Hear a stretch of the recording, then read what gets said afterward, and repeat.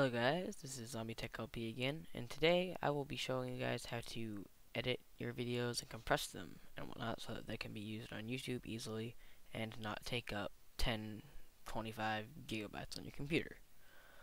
So, last part of the tutorial, we talked about how to use MSI Afterburner to capture video.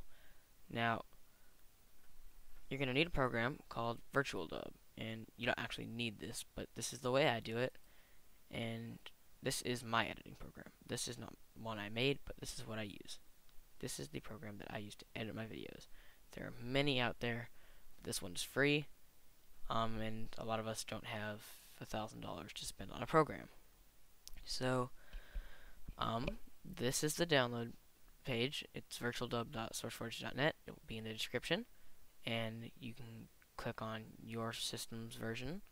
I have a 64-bit, but I use this just because I tend to like 32-bit stuff. It doesn't have problems. Like some of the 64-bit stuff runs into errors because other programs it uses is 32-bit only or something like that. I just use this because I can. And it's going to give you, I believe, a zip file with all VirtualDub's files in it. It's not going to give you an installer or anything, but you could put that in whatever folder you want. I put it in a folder in my program files folder and made a link to it on my desktop, a shortcut. So that's kind of your personal preference to where you install it. I'm not going to go through that in this video, but once you've got that installed, you can go ahead and open it up, and as you can see, this is VirtualDub right here, and that's it. So this is where you would open your video files and stuff, but you would need to compress the videos so they don't take up so much space.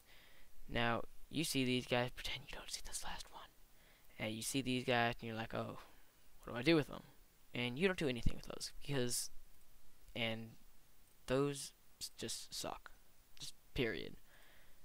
All these, except for this one right here, suck, because I installed this one, and on the other one I installed the last one. But I'm going to be showing you how to install those right now.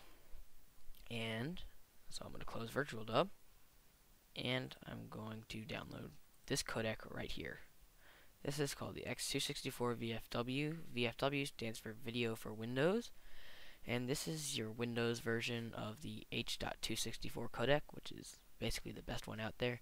And you'll download this, and it's an exe file, so you don't have to bother with it. It will run through and install. All you gotta do is click next a couple times and you're finished. Period. So that is an easy one. This will be in the description. And the other thing you're gonna need is the audio codec. And that can be found at this link, rarewares.org/the codec name, which happens to be lame mp3 ACM. And this one is a very tricky thing to install. So what you're gonna do is you're gonna want to download that, and I'm going to open my downloads folder.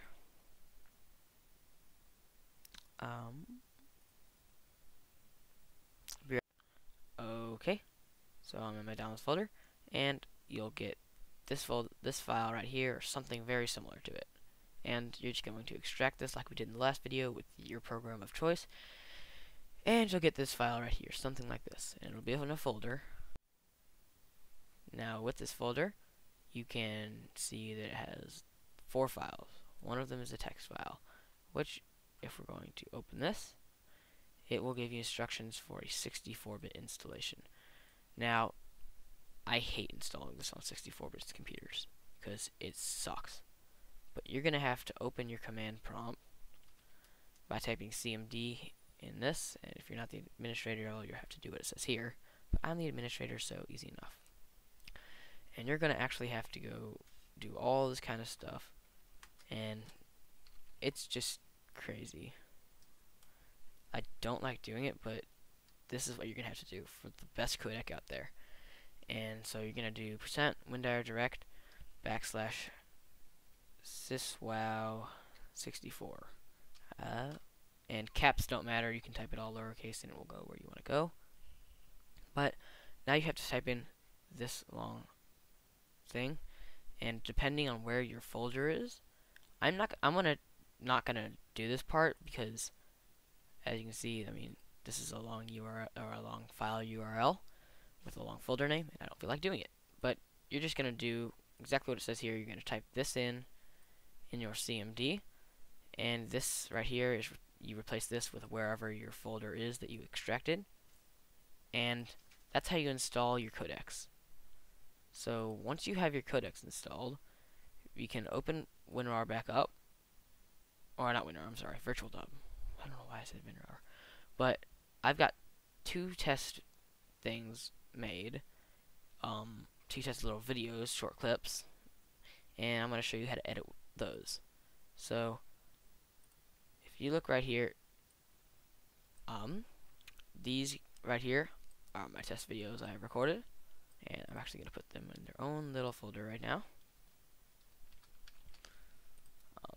right here. And so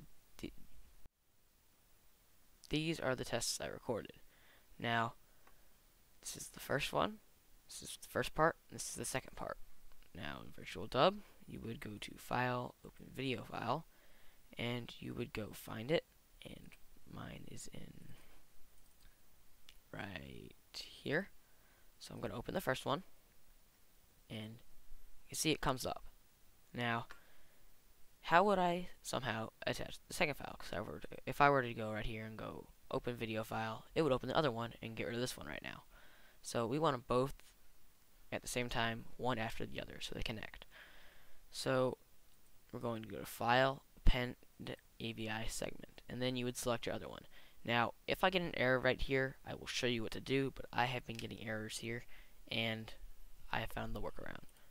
I did not get an error here, thank goodness, but sometimes you'll get a separate, like an error regarding a separate number of streams, and what you're going to have to do is, instead of using the append AVI segment right now, you're going to have to compress each individual clip and then append them at the end, and just set these the way that would work, but it's just a workaround that you don't always have to do. Now to set our compression levels. So for video, you're going to click on your video compression, and you're going to select this codec right here that you should have just installed, and you can see right here. And if I were to go to configure, you would get all this crazy stuff, and this stuff you don't really have to mess with unless you're going crazy. Because if you're gonna do like extremely high customization stuff that no one should have to do, I don't think, then you would use this, because VirtualDub has other stuff for all this. So I just leave it defaults. That is the defaults that I just showed you. And so you select that, and so now that's set as my video codec, and then I need to set my audio. Now with audio, it tries to just say, what audio did I get? I want to save it just like that. It doesn't try to compress it, it doesn't try to do anything to it. So you have to change this to full processing mode as opposed to direct stream. Then you can use compression. And you're going to choose, I would, but if you don't have this codec installed, use yours of choice. However, this I believe is the best codec out there. Lame MP3 ACM, and I typically choose the highest setting. I choose this setting right here at the very top because I can. And so that's how you use your compressions. There are certain plugins you can get for things called filters, and you can add filters. So like, let's say your video doesn't happen because I'm using MSI Afterburner. It automatically downsizes or upsizes or upscales or downscales to 720p. But if it doesn't, I believe that the name of the filter for that is where is it? I believe it's resize, and you would use that to make a 720p, and it would stretch it a little bit.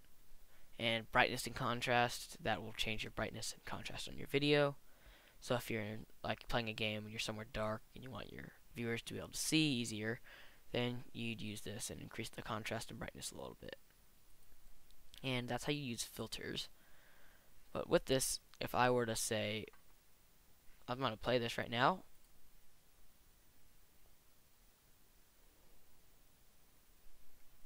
Let's say I wanted to cut out where I said 3. Now, what I would do is I would go find exactly where I started saying 3. And I would press the home key on my keyboard, which basically starts the beginning marker in VirtualDub. I messed that up really badly. I pressed the wrong key and everything.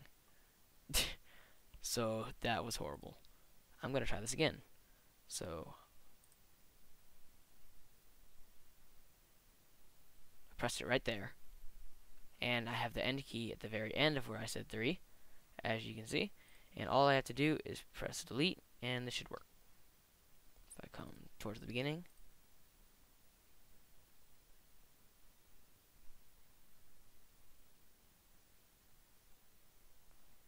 and so that would be how you remove stuff.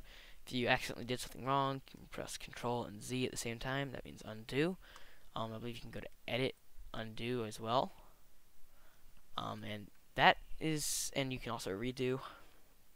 But that's the basics of how you would edit within VirtualDub. The only thing left is would be actually doing the stuff, so like compressing it. And all you gotta do is click File, Save as AVI, and name it what you want. Demo finalized. I'll name it this.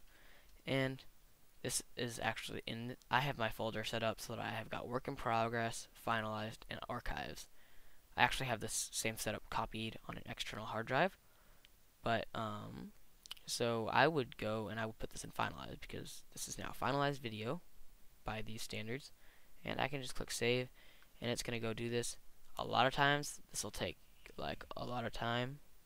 Now you can ignore this message that comes up here sometimes. It didn't show up for me. Yes, it did. Never mind. You can ignore this, or you can do what it says. Either way, it works. But that's mainly it for compressing your videos. If you look, I can close VirtualDub now. If I go find that video I just made under finalized, I believe, you can see that we've got it right here, demo finalized, and it looks all viewable and everything. And I believe I can play this now.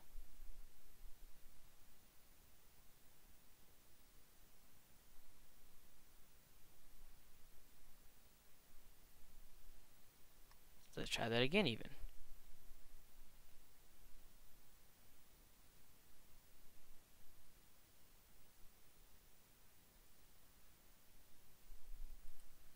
So now, if your sound seems offset, it probably is, and you have to do something really crazy to fix that. And I'm not going to go into that. That's something you're going to have to play around with yourself. But those are the basics. I'm not sure why your sound will get offset a lot of the time, but mine does. And I have to do some crazy stuff with it. But I don't have time for that in this short tutorial. So I will see you guys next time. But until then, goodbye.